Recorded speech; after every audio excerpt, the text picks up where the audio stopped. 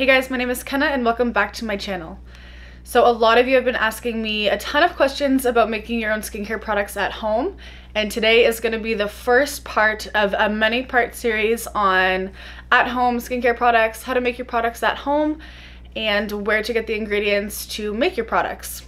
So in this video, I am going to be going through a bunch of different suppliers.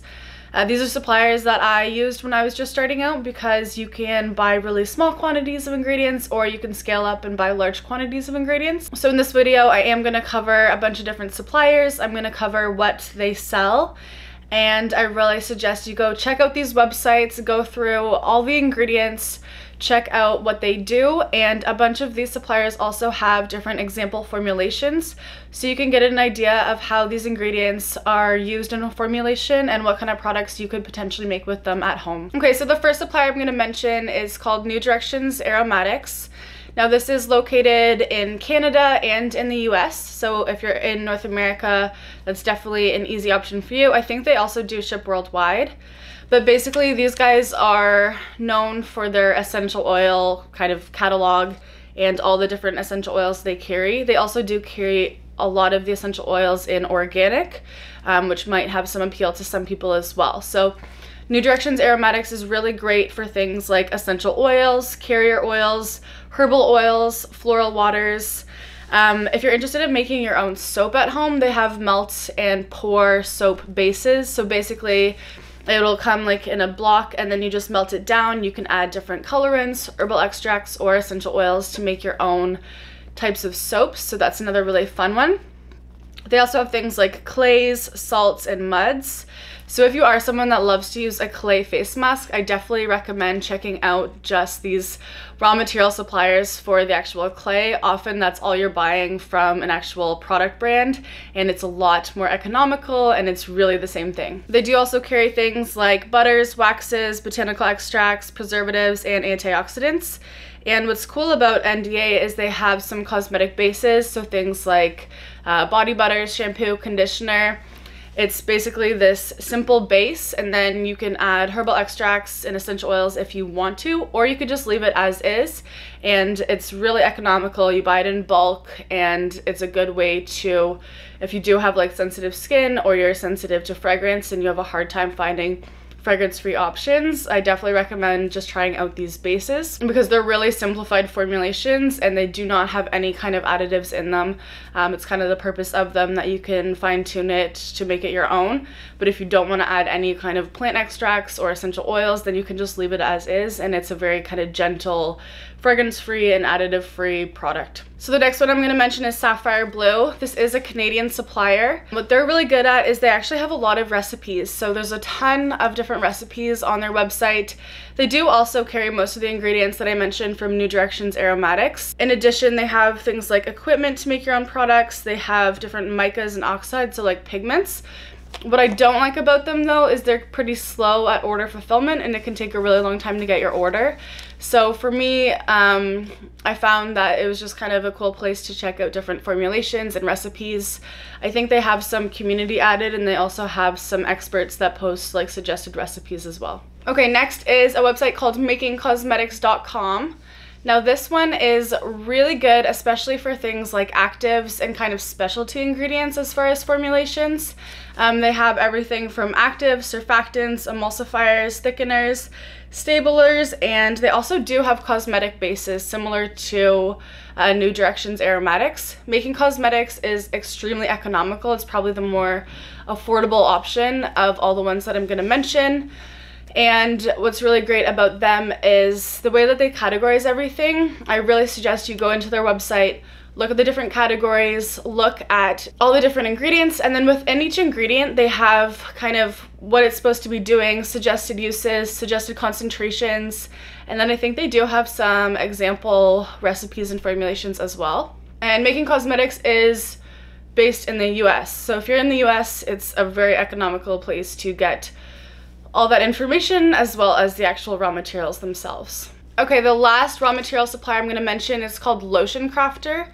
Now this one is probably the most advanced, and as far as like natural products or synthetic products, it's the place to go for synthetic ingredients. And As far as chemistry involved in formulations, these are going to be kind of higher chemistry involved formulations. They have a lot of different ingredients that are used to make very complex products. But what's really great about them is they also have a formulation bank where you can look at example recipes and formulas for a huge variety of different cosmetic products. Everything from skincare, hair care, to makeup. So they have everything from actives, antioxidants, clays, micas, pigments, emollients, emulsifiers, oils, butters, waxes. What's really cool is they have proteins. That's very unique and very cool. They also have a lot of different silicones.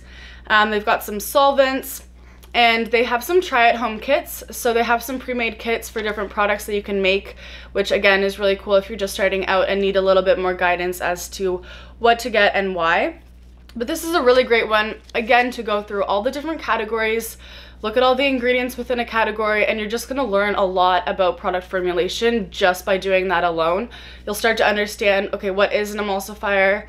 What is an emollient? You know, what role do these play within a formulation? And it's just a really good kind of do-it-yourself education tool by going through those categories and learning what all these different ingredients do within a formulation. Lotion Crafter is also really good for equipment. Another place that I suggest you look for equipment as far as making your own cosmetics is Amazon. They have a lot of different like scoops and tools and scales, and it's very, very affordable, more affordable than actually getting it on these supplier websites.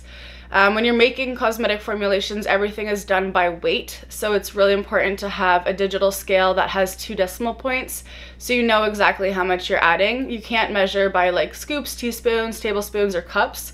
Everything is done by weight, and all formulations are like a % weight type formulation. Okay, so now I'm just going to mention one packaging supplier. I think most of the also the raw material suppliers do sell some packaging as well, so you can look through that. But if you're looking for something a little bit more advanced, and me personally, I really like airless packaging because it does not allow oxygen to affect the product in any way. And this website I'm about to mention has a lot of kind of reusable airless packaging, so once you pump the product to the top, you can use a popsicle stick, stick it back down, and then reuse the bottle, which is really cool. So this is called CPR Sale, so it's Cosmetic Packaging Resource Sale. It's based in California. They have everything from airless bottles and jars, different types of bottles, glass like vial bottles, different types of jars. They have lip balm tubes, plastic tubes, and then treatment bottles that either have like a pump or a spray. Another really good place for packaging, again, is just Amazon. They do have a ton of different things. Often it's just a little bit more expensive than if you're finding it through this packaging resource website. Things that are really good on Amazon though is if you're getting like little essential oil roller bottles or even just the glass vials, those can be really economical to buy on Amazon. So again, I do suggest you visit all of those websites, check out the ingredients they have, look at all the different categories, start to get a feel for what these ingredients are doing within a formulation. Check out a ton of different sample formulations that are provided on the websites, and kind of start putting together a list of different products that you would like to start making at home. And then let me know what those products are, and I'll start kind of showing you my version of how I would approach that product at home.